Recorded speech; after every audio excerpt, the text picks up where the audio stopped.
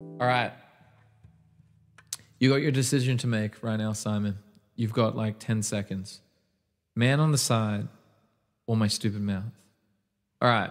Man on the side. Let's do it. Okay. You want me to watch this top video?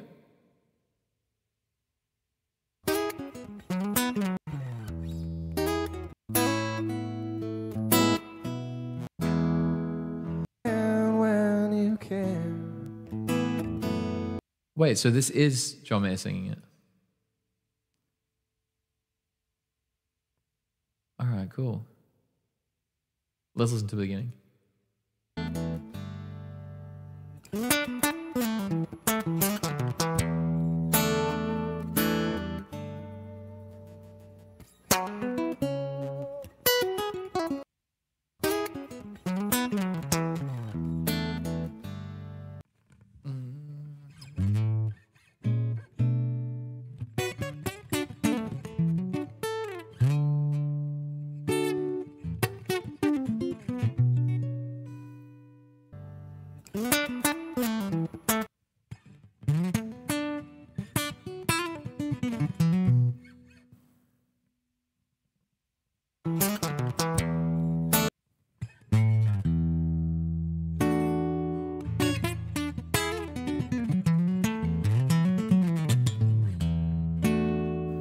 I love how he hits like that E there.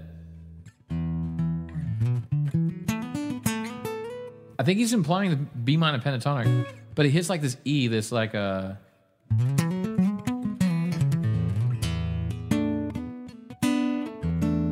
bringing out this like E major pentatonic.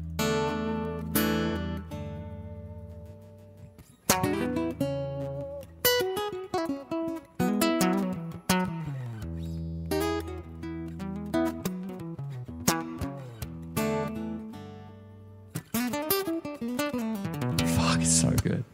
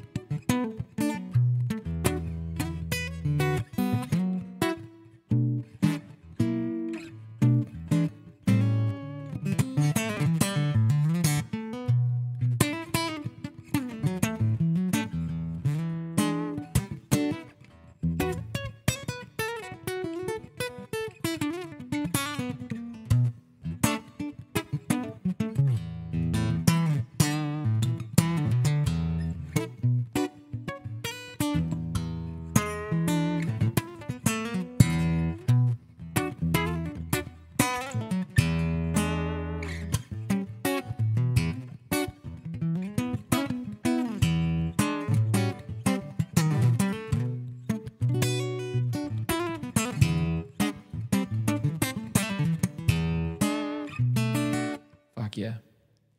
Sorry, I just got sidetracked. Sometimes when I hear songs, I get inspired by like the vibe of what he's doing. Like he's just comping on his vibe. Lewis, what's up? How you doing? So he's comping on this vibe. And so one thing I want to try and figure out is like, how is he getting this solo groove? No.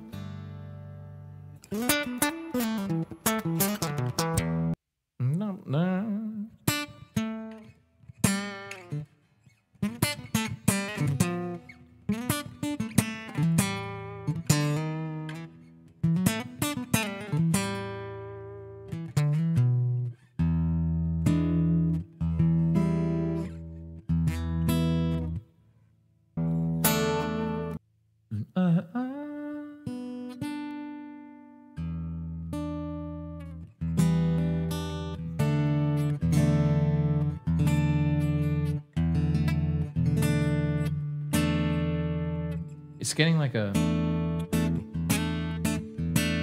suspended E chord. Is that what he's doing there? Yeah.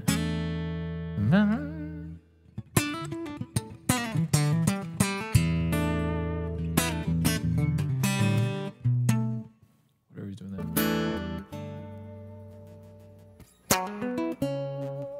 Ba-da-da-da-da. Ba-da-da-da-da.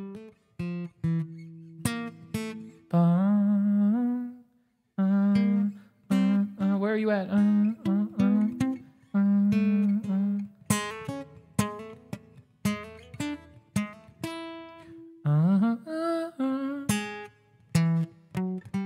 Hey, Mom.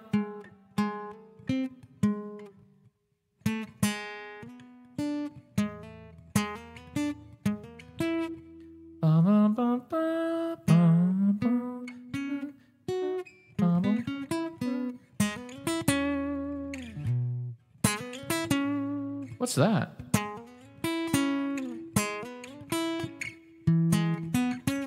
It's like a major pentatonic in the E, so it's so.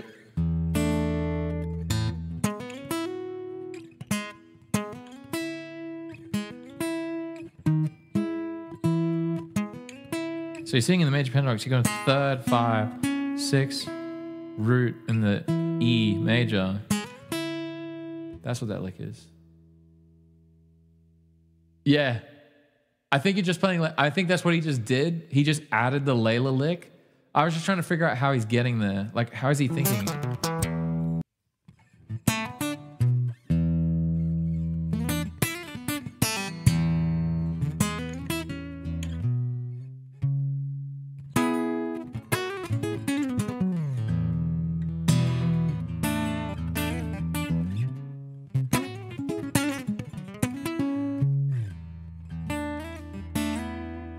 I don't know what he's doing. This is why this is fun.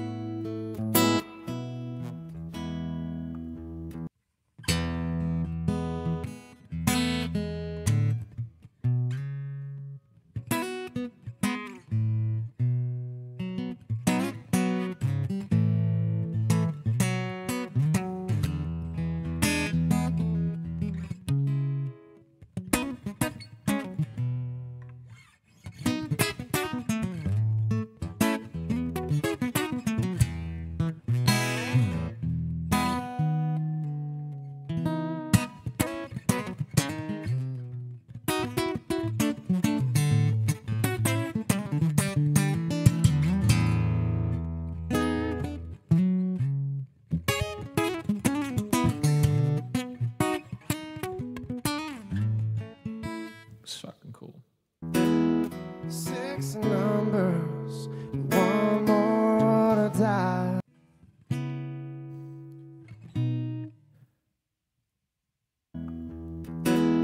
Six numbers.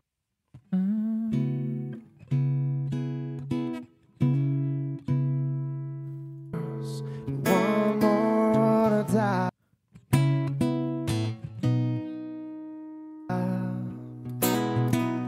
Before I'm before you,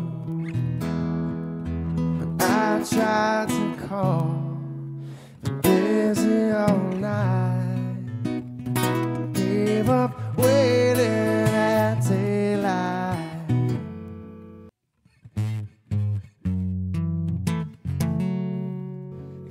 All right, so the beginning part here of what he's doing, oh man, on the side, I think he's just sitting on an E, which is the 1. And then he's going to the 6, which is going to be the C sharp minor. And then he's dropping down to the B, which is 5, and then the 4, which is the A, back to the B.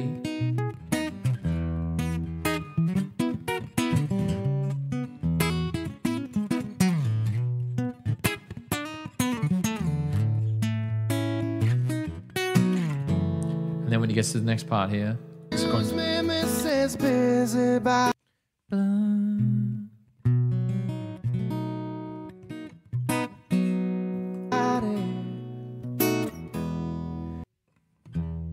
So it does a 2, 5.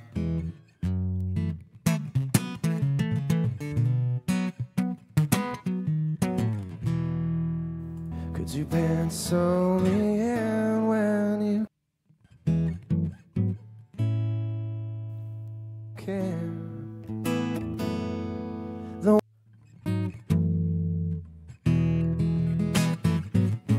I think he moves up to a 4 there. Is that what he does there? in when you can.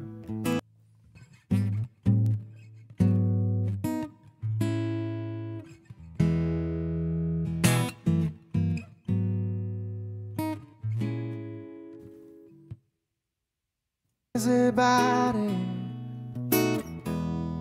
could you pencil me in when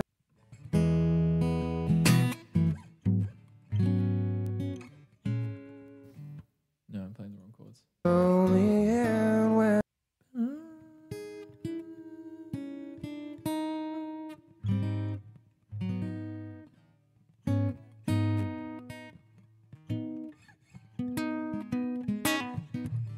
It makes sense if it was a 3. So cool. could you pencil me in when you can? Though we both know that the No, we both know. worst part of 2 to a 6. about it is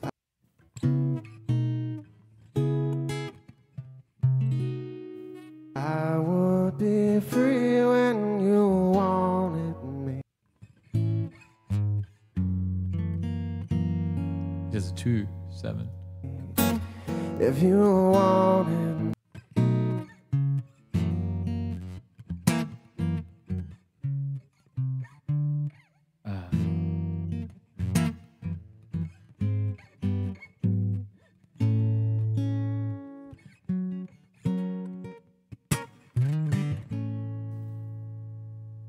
Wanted me.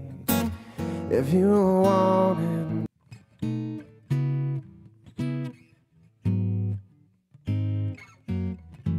Fuck. This is cool. Free when you wanted me. If you wanted me.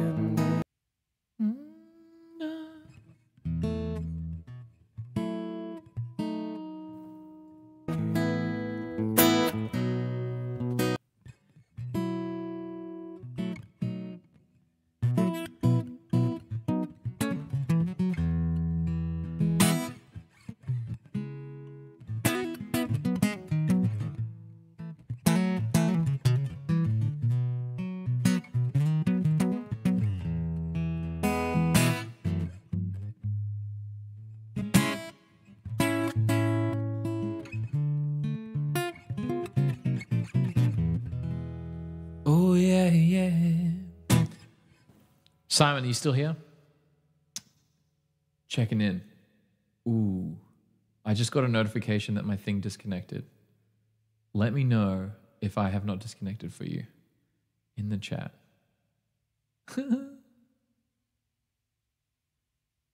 Oh, you still here? Okay, cool. Sweet. I literally had OBS just went onto my screen and was like, you have disconnected. We are reconnecting now. And I was like, oh, classic. This is what happens to Australian, isn't it? Oh, I am the man on the side.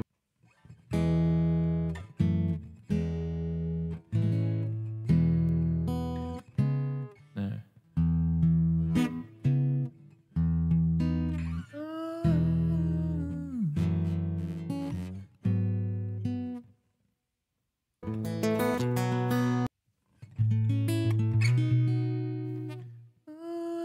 I am the man on the side. Hoping you make up your mind. And I you say what could make me feel this way, my girl. I'm talking about my girl, yeah.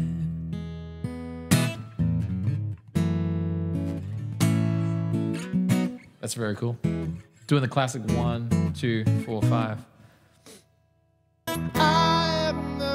It's so crazy how he just gets such basic chord progressions that have been really, really successful in the past, and then he just like John Mayer's the fuck out of them and makes them work so they just feel like you haven't really heard that kind of progression. It's so cool. Will swallow his pride. Life as the Like that chord, where the fuck did that come from? life as the man. Life as That girl Carly, what's up? the man on the side. Like that. Life as the man on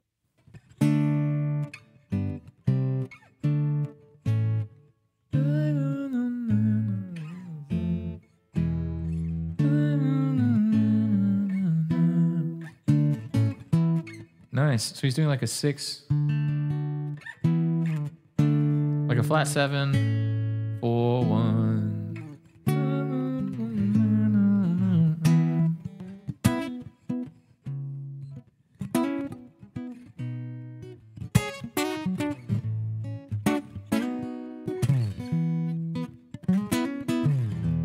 I know, right? It honestly, it is a thing. It's not like a. No, I'm not fucking making this up, right? His OG stuff is so like. He's doing so many things that you're like, yeah, like that sounds good. He's playing the same chord progressions that we've heard in millions of pop songs, and then he's doing like the fucking coolest things. Like, who drops that? Like, who drops that kind of chord right there? life as the Like any pop person, right? I mean, then again, there's a reason why these songs aren't hits. Some of these songs aren't like massive, like gigantic hits. They're like the cult ones that we love as John Mayer fans.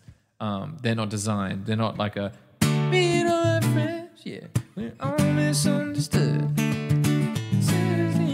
But even on that song, he drops into when he gets to that bridge, he drops into the 4 minor.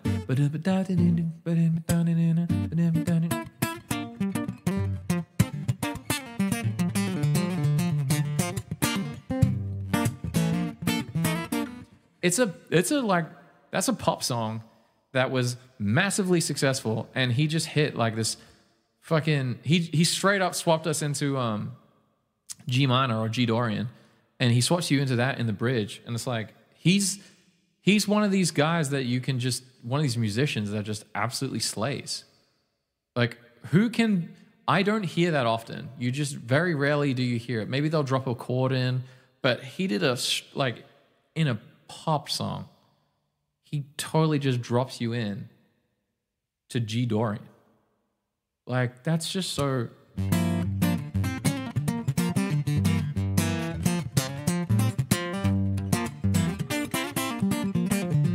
Like, what the fuck, man? Like his level of chord knowledge and he's like, oh, I don't know. It's like, fuck off, John Mayer, you know. I think his one is like, he knows, but he knows that if he says it, then he has a chance to incriminate himself against like the nerds. So I think for him, he like explains it. And he's like, well, I don't really like know the right way to say it. He 100% knows what he's talking about. He's like, I don't know the right way to say it, but like, I'm kind of like seeing like these colors. And I was like, you're not seeing colors. You know exactly where you're going, and you know exactly how to get what you're after. He knows exactly what he's doing. I'm telling you right now. No one playing like this does not know what they're doing. But he's very clever, because he's not going to be like, so this is the note in this key and blah, blah. Like, he's never going to go and say all those things, because he knows some fucking nerd is going to jump in and be like, that's not the right chord and blah, blah, blah. And then they're going to be like, that's not the right thing. This is the fucking blah, blah, blah. And then he'll be like, you totally missed the point. So he's actually like 200 IQing it for us. Oh, you've seen the clip? Yeah. Like, fuck off. I am, he is way too good for him to be like, it's just colors. I'm like, no, man, it's not just colors. It's because you practice the shit out of this and you know exactly what you're talking about, and you're very, very good. The man on the side. Like, there's nothing about that. There's nothing in there that's like, I am the one who will swallow his pride. Life as the man on. and like, look at this. He goes, the line is life on the man on the side. Like, ready? Life on the man on the side. He drops down to a flat 7/7. No, he doesn't do just a flat 7. He's just doing the triad. Life as a man on the side. He's literally playing a chord that's on the side. It's like, this is where your root note is, and he plays one, it's just a step down, flat 7, which is modal interchange, right? Life is a man on the side. Like, the chord's on the side.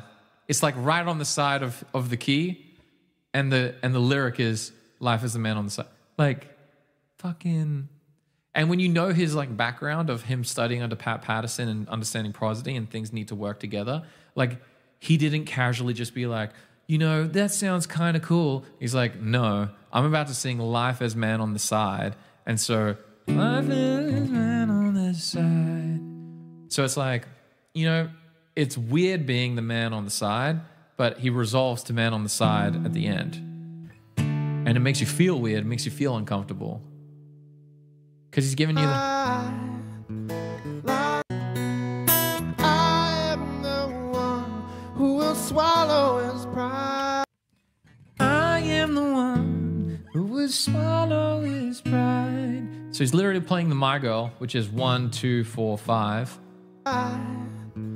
Life as the Life is a man on the side.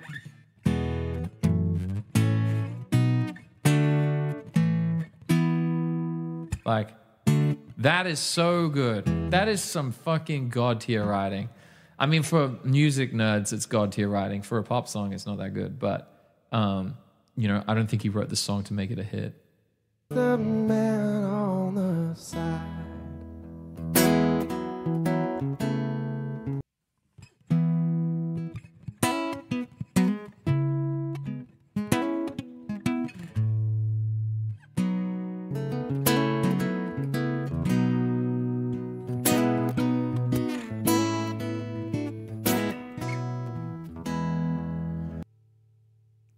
I'm late for this, dude. It doesn't matter. Do you know what? Like, this is the thing, right? Okay, it depends. Simon, are you trying to be famous at the same time as him? Like, even he says this was an anomaly. You know, I think it's the perfect storm of time where he was at and what he was doing. You know, like, he used to just breathe music. Like, this is all he did. He would go to sleep listening to great music. And he wasn't watching, he wasn't playing video games, he just fucking played, and he wrote, and he wrote, and he played, and he wrote, and he played, and he wrote, and that's all he did. That's how you get this good. And you do that on hours, and you have a feedback loop of people around you that are really, really good. You just get insanely good. Like, how did he get so... You just look at reverse engineer John Mayer, right? Clay Cook is the guy who he hung out with all the time, and he like left Berkeley to go with. He had Tomo Fujita as his guitar teacher. He had Pat Patterson as a lyric writing professor. He's at Berkeley, the place where everyone's writing. He is just smashing it. And then he goes to Atlanta, and he moves to Atlanta, and he's hanging out with people like David Ryan Harris and that whole community of musicians that are that good hanging out in Atlanta. That's the people he's hanging out with. That's who he's learning from. That's how he's improving. And then once he goes to his second album, he probably did. I think him and Clay Cook, they wrote heaps of songs together. But like every time, like this is the same thing with like Taylor Swift, right? They upskilled by like, who's the band who is the guy who plays drums and plays bass for him and records his album for Continuum and records like the John Mayer Trio stuff? Steve Jordan and Pino Palladino. Literally the two of the biggest heavyweights of music of all time. Like, some of the the musicians that are around John Mayer's like thing. Like he was so clever. He wasn't like, oh yeah, it's me and my buddies from school, you know? It was like, no, I'm gonna grab like the best bass player that I love and best session player. Like he literally looked at the credits on the albums of the songs he loved, and those are the people that played on his records. Those are the people that got in the room with him. Those are the people that he got to like extract information from, sit in the studio, jamming, writing, coming up with tones, coming up with vibes. Like, he has great knowledge of chords, but Pino Palladino was the one who sat with him talking about I'm pretty sure this was, I only say this because I heard him say it in an interview, but I'm pretty sure Pino Palladino was the one who co-wrote Stop This Train. I don't know if it's an actual credit. Did he credit Pino on it? Yeah, he credited Pino on it. Boom. Like everyone's like, oh my God, John Mayer wrote like this amazing, and he did write these amazing lyrics. But Pino Palladino is the one who helped them figure out all the chords. Pino Palladino is the one's like, yeah, this is where you can go with it. This is how you can like voice lead it really well, blah, blah, blah. They co-wrote this. Like all the chords that you're hearing, that's because he's got one of the best bassists in the world. One of the best, not bassists, best musicians in the world in his corner. How can you not be that fucking good when you're, and this is the thing, like, I mean, it goes back to coaching and learning and all this stuff. When you're trying to learn anything in any skill, if you can fucking cut, like basically the biggest hack on learning is finding someone who's 20 times better than you, paying them and learning from them as fast as you fucking can. And then as soon as you get everything you want out of that person, go to the next one and just keep leveling up and leveling up. And then you will get good so fast. But that's what John Mayer did. He didn't, there's no magic formula. It's literally, he worked super fucking hard. And where everyone would just like sit in their own space, he was always upskilling his ability. And the same thing happened with Ed Sheeran. The same thing happened with Taylor Swift. The same, you watch Benson, you watch all of these insane musicians. They all do the same thing. The only problem that happens with it is typically when musicians, or just in general, anyone has success, as soon as they have success, they suffer the problem of second order consequences, which is like, I write a great album, now I'm spending heaps of time promoting the album. So now I'm touring the album, going to a bunch of all those other things. Like they're doing so many things that aren't doing the music, and then that puts them behind. But that's why, you know, there's a cycle of musicians. You know, the musicians come in and then they do really well, and then by the time it gets to their second album, they don't do that well. They're not as good. They just kind of like float around, and then they have to. Then the problem, and it gets even worse. It compounds, right? So this is how it gets even worse. This is like the demise of an artist, right? It's like, not demise, it's such a doom and gloom. But basically, artist comes out with the first album. They spent so much time building it up, working on their craft, honing their craft. They do their first album. They get signed. They get all this fucking shit thrown at them. They're like, this is the promo tour. This is this. This is this. They're waking up at 5 a.m., flying, doing red eyes, going to like fucking every like 6 radio shows a day, doing whatever the crazy bullshit is. I used to watch my friends who were signed to major labels, and they would be out partying with us at like 11, 12 a.m. And then they're like, all right, guys, I got to go to bed because I got to wake up at 5:30 in the morning because I got a radio interview in fucking Chicago or bullshit, whatever they had to do.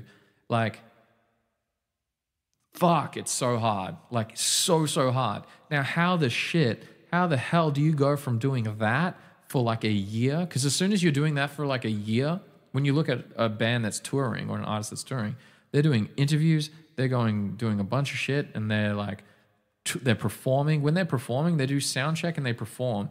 And then they have all this time in between that gets filled with shit, like interviews, doing all that stuff. How are they going to write a great album? It's so rare that you get musicians that come in and then they can actually be focused and they can actually push it and they can actually keep doing their craft and keep grinding. It's really, really, really hard. So that's one thing. So then they spend less time working on the second album, and then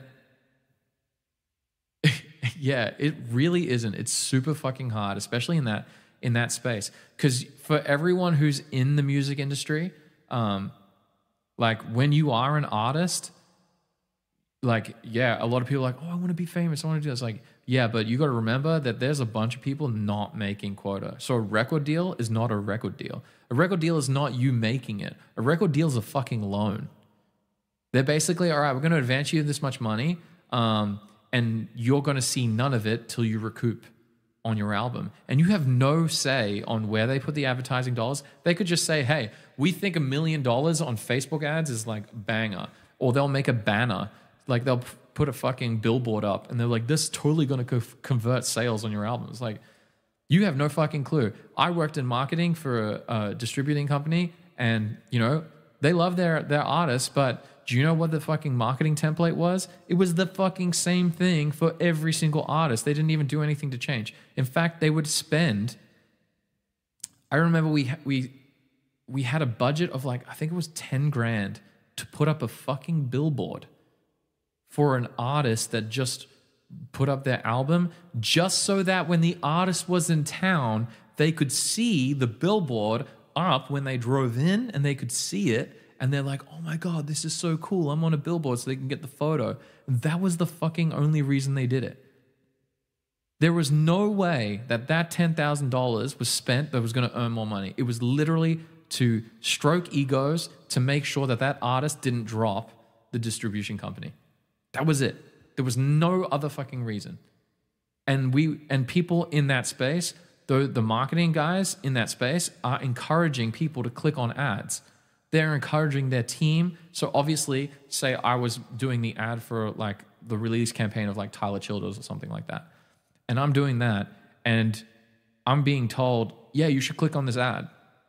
Every time I click on that ad, I'm getting served that ad because I'm literally doing all the shit for him. So like my personal account stuff will be like, hey, we see you're engaging a lot of Tyler Childers. You're looking at his stuff. So here you go. Here's the ad. And they're like, click it, because if I click it, then it increases impressions and it increases click-through rate. But it costs the artist money every time I click, you know? And it's not training a fucking great algorithm or anything like that. I don't know. Maybe they're 200 IQ, but I just saw it as wasting money because I'm not someone who's going to buy the album. And that is the fucking music industry. So like these artists come in, they don't know where the money's going. They don't know what they're being told by record labels. This is what you have to do because it has worked in the past for others. And then you've got like 80% of them losing money. So like say for instance, you get to the second album.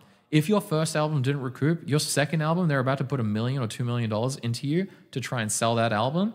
And if you don't recoup the second album, which chances are you probably won't if you didn't recoup the first one, because now you're just going to have to spend more time advertising rather than creating a product that just sells.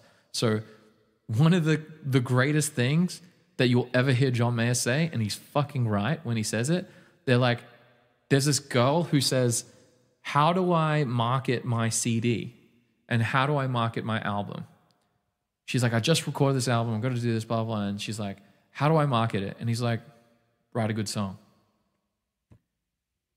You're going to have all these fucking gurus in the music industry being like, do this, do this, do this, do this, do this, do this. And the fucking thing is just have a good product. And that's it. And it's crazy that that's the most overlooked thing when it comes to music. Blows my fucking mind. Anyway, long story short, just practice heaps, write a good song, and don't stop practicing once you make it. And then you shall kill it. So Simon, if you ever become famous, that will be the only way. I'm telling you right now, if you want to be like John Mayer, that's it. You just practice every single day, 5 to 10 hours a day, and you do that for like 3 or 4 years, and you will get really, really good.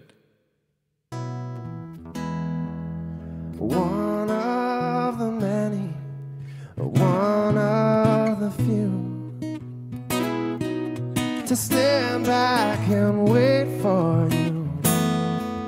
Excuse me, Mrs. Busybody, could you pencil me in when you can? Though we both know that the worst part about it is Yeah, I can't help you out with that one, Adam. I don't know how TikTok sucks. TikTok Studio is garbage, but everyone on YouTube is not having a problem. I'm sorry. I wish I could help you out with that. It's just when I hear the tracks, it does the thing. Sorry, I love the mini pep talks. Yeah. I get really into it. I fucking love this stuff. This stuff is like the stuff that I nerd out on. But no, I'm sorry, Adam. I wish I was. Anyway, so you were talking about Man on the Side. They shove reality up your ass.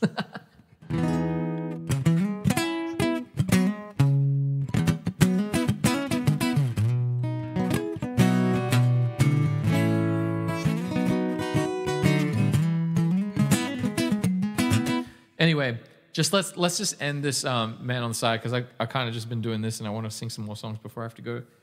I have to leave. But basically, if we're just going to chat about Man on the Side, he's just vibing in the key of E. He's doing an E, C sharp, and then he's dropping down to the B, down to the A, which is really cool. So if you're going to jam on the verse parts and you want to fill it, you got your minor pentatonic right here on the C sharp. And you're just going to do little sneaky things where you can just like fill in.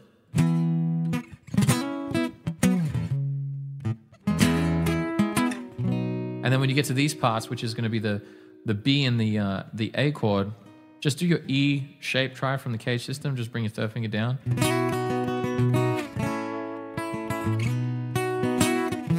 And then you just can like fill with your pinky.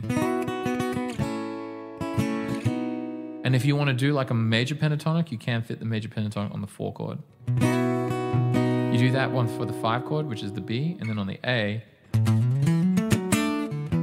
and then you can do that.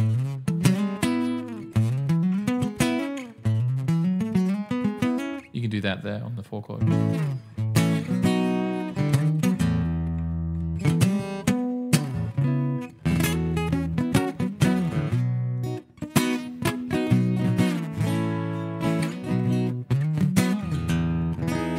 And then when he does that 2 chord,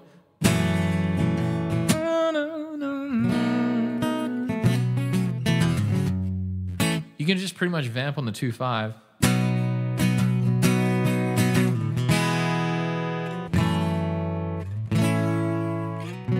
So he does the E to the F sharp minor, A to a B. So that's just a 1, 2, 4, 5, which is my girl.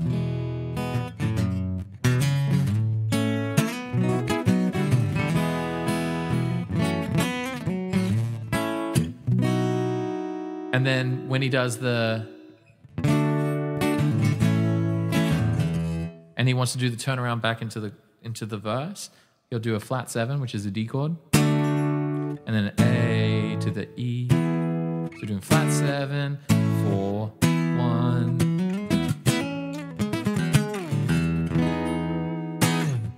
It's pretty cool. I like it. It's a nice song.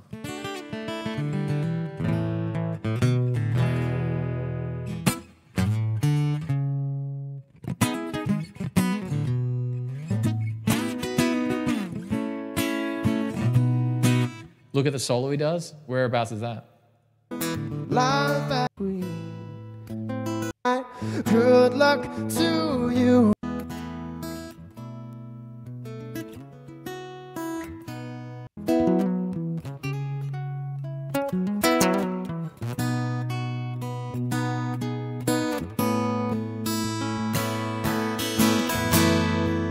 Excuse me, Mrs. Is that where it's at? Is this what you're talking about, Simon?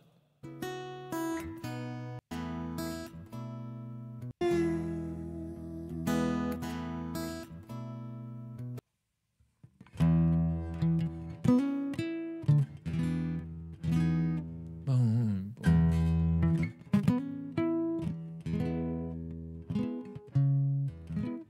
What is the chord he does there?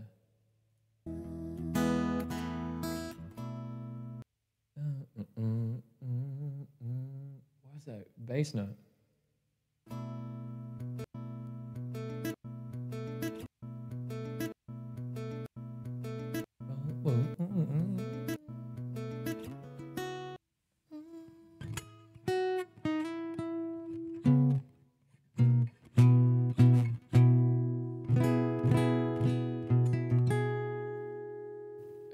this like second inversion 1 chord.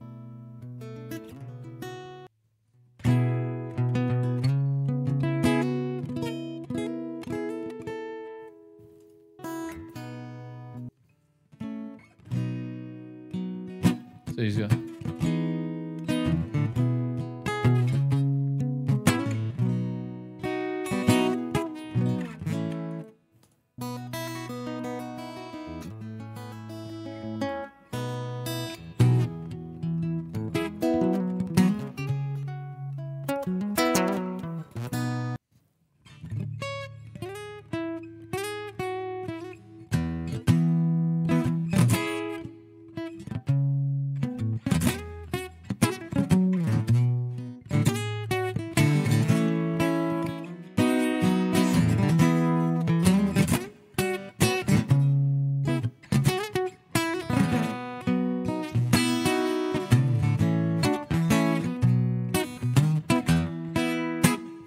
Diocta will chat to you soon. Thank you for hanging out with us.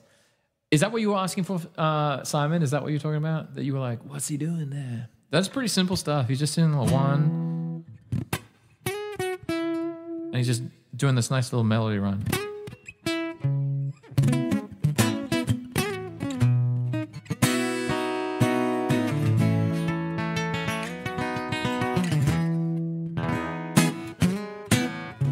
It's very cool.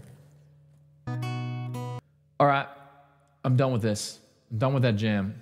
I'm going to play some music.